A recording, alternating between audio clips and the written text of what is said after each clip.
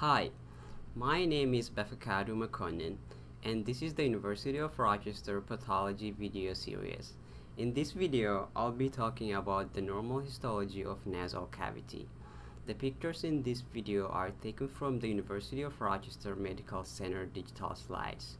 So if you want to find out more, feel free to look at the URMC digital slides website. The nasal cavity is one of the parts of our respiratory system. This is a sample of a head of a pig under a microscope. And this area here is the nasal cavity.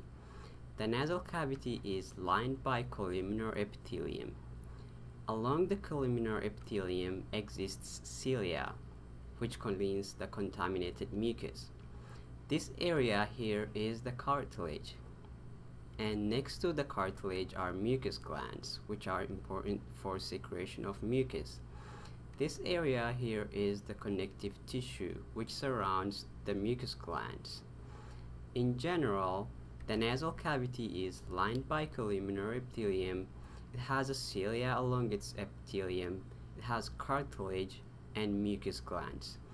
This would be it for our video for today, and thank you for watching.